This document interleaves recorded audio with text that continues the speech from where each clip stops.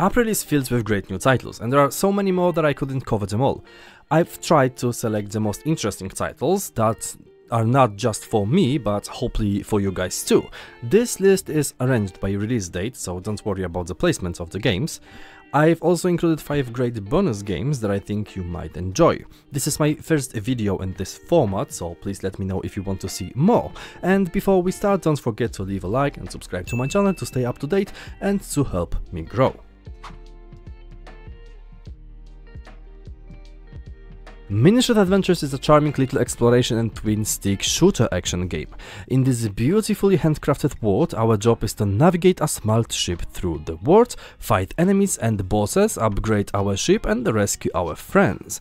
This is your typical bullet hell game where we need to overcome bosses in intense battles, find new powers to improve our combat and exploration abilities, while also opening the map bit by bit as we unlock new paths and shortcuts. We will be able to upgrade our ship through levels, items found along the way, and by buying equipment. We will also be able to find adorable friends along our way, and each of them will help us in their own way. This is a game not only for veterans of the genre, but also for newcomers.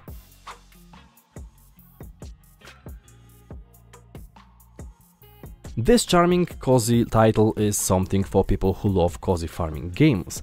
Pathless Woods is a 3D open-world survival game where we will gather various resources, cultivate crops, build our dream home, and defend it from marauders. This game is not only your cozy, relaxing game, but also a survival game where you have to explore the world, fight enemies, and protect yourself from natural and human threats in a land where survival is a constant challenge. Along our way, we will find a handful of friendly NPCs, uncover secrets of the ruins, find hidden treasures, and make unexpected discoveries. This game looks really interesting and may bring a great balance between cozy and survival gaming. Also, the graphical style is really good, and I hope it will turn out to be a great title.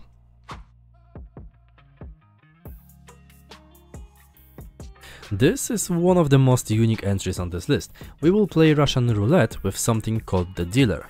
A 12-gauge shotgun, 2 players, 1 winner.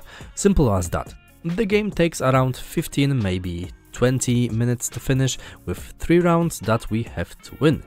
There are various items on the table that we can use. We can make the opponent lose a round, saw off barrels from the gun, and so on. We have to beat the dealer in his own game using what we can, and that includes our luck.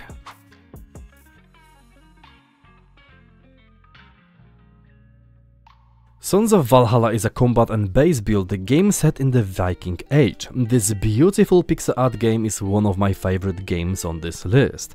I already covered this game in one of my first videos about medieval pixel art games, so if you are interested, you can find the link to the video in the pinned comment. This game is a 2D side-scrolling game which may look very similar to the Kingdom game. In this title we will build our village, which is the key to our quest. We will create and upgrade a variety of buildings, fortify our village against attacks, raid nearby settlements, manage the economy, accumulate power, and finally conquer villages. We will, of course, recruit troops, issue orders, siege fortresses, and so much more. This game looks actually really amazing and has one of the best and most beautiful pixel arts I ever seen.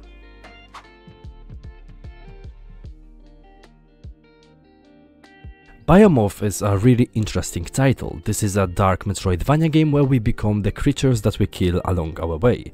In this game, our skill really matters. We must explore a vast, varied world, solve puzzles and platforming challenges, fight deadly monsters and take their shapes and use their powers.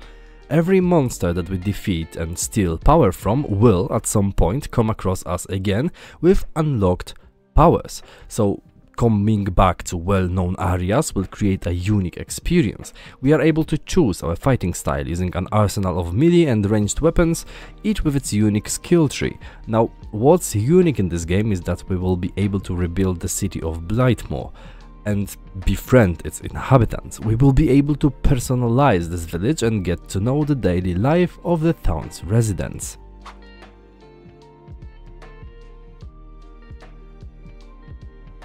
Broken Roads is another great title coming out this month. This is also a game that I managed to cover in one of my older videos. This game is a story-rich party-based RPG set in a decaying post-apocalyptic version of the vast Australian outback. This game is a love letter to traditional role-playing games like Fallout and Wasteland. It's one of my favorite genres because of my love for old Fallout games. It definitely captures that Wasteland feeling, and I'm eager to try it when it comes out. This is of course your typical adventure where we must survive, form bonds, make tough choices and explore the beautifully crafted world.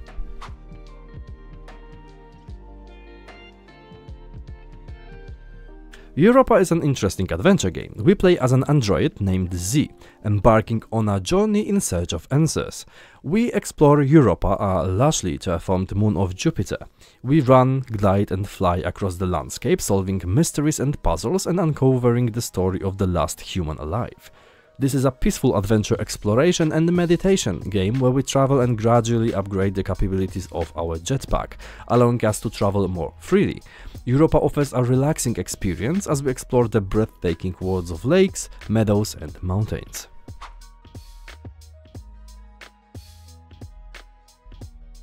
Kingsgrave is a gloomy Metroidvania adventure inspired by classic Zelda games. In this game we take on the role of a mighty monarch awakened from slumber. A disease has struck the kingdom, killing our people, wilting our lands and forming monsters from the souls of the dead.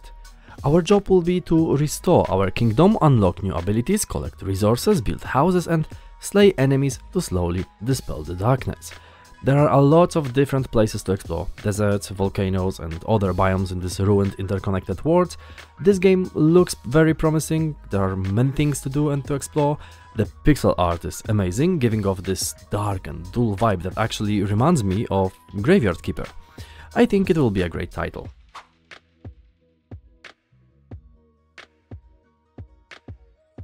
From Moon Studios, the award-winning developers of Ori and the Blind Forest and Ori and the Will of Wisps, comes No Rest for the Wicked. This is a very interesting action-adventure game with precision-based combat. It combines the most challenging aspects from the Souls-like genre and other challenging RPG elements from games like Path of Exile, for example. This is a mature, dark narrative about cunning rulers and ferocious rebels, all while an ancient plague sweeps across the land, turning its inhabitants into monstrous versions of themselves. We will explore this beautifully handcrafted world built with incredible attention to detail. You can actually see some similarity in terms of art style to Ori. Additionally, you can play this game in co-op mode, so every quest, boss and map will be shared with your friends. This game looks really amazing and I hope it will turn out to be as great as Ori. And before we jump to the number 1, I prepared some bonus games for you.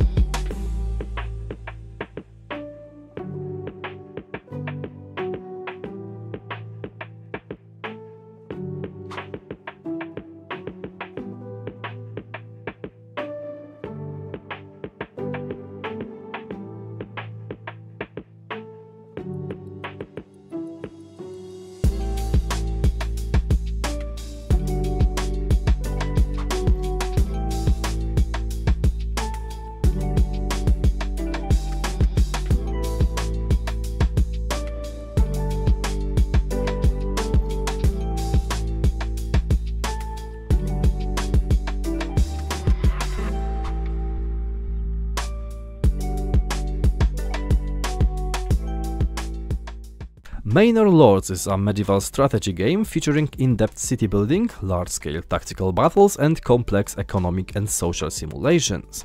This game provides a gridless city building experience with freedom of placement, which you could already see in other games like the good old Banished or City Skylines.